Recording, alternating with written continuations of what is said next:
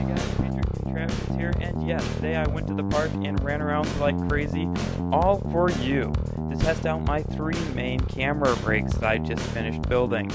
So we'll be going through them, but first off, we need our staple footage to know if we're actually going to beat what a regular camera would do. So what I'm doing is I'm running straight the bike, and then I'm going to left without a camera rig. Now, in order to beat this footage, I've devised 3 rigs. The first of them is the circle rig, or what most film people call the fig rig. And this is like a giant steering wheel which you hold onto with both hands. And as you can see, this rig works quite well for filming fast while on the run.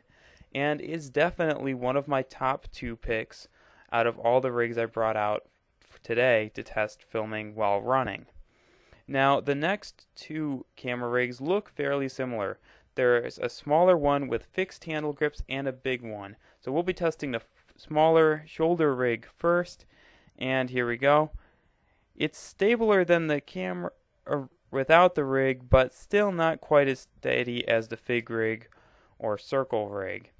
But overall, it's definitely better, and it is easier to build. Now, let's try the big camera rig, which this one has adjustable hand grips, so I've got them all the way out for this, and I'll be running it on my shoulder this time through. And here we go. Its added weight actually helps you when you're running to keep the camera on, as opposed to the smaller one's lightweight.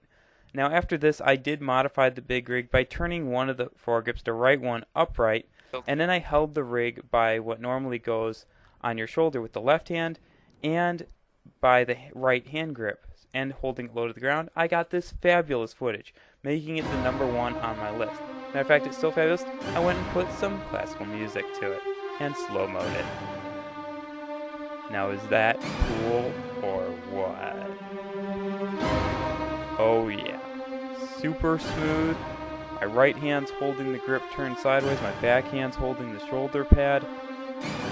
This is just like molasses. Camera is so smooth right now. So that's a wrap on filming for today. I'm actually using one of the rigs to film this right now with the camera facing backward on it. That's the big rig, but overall I'm really happy with all of these rigs. I think they're much better than going handheld. So hope you enjoyed this build. Be sure to subscribe to my channel for more like it. And as always, have a fantastic day. Patriot Contraptions, signing out.